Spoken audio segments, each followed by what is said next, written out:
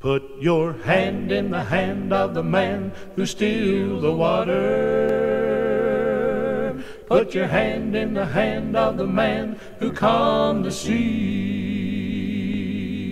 Take a look at yourself and you can look at others differently. Put your hand in the hand of the man from Galilee. Yeah, every time I look into the holy book, I gotta tremble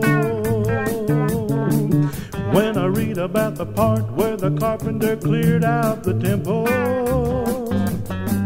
For the buyers and the sellers were no different fellows than what I profess to be. Great goodness, it causes me shame to know that I'm not the man that I should be. Mama taught me how to pray before I reached the age of 7. And when I'm down on my knees, that's when I'm close to heaven. Daddy lived his life with 2 kids and a wife.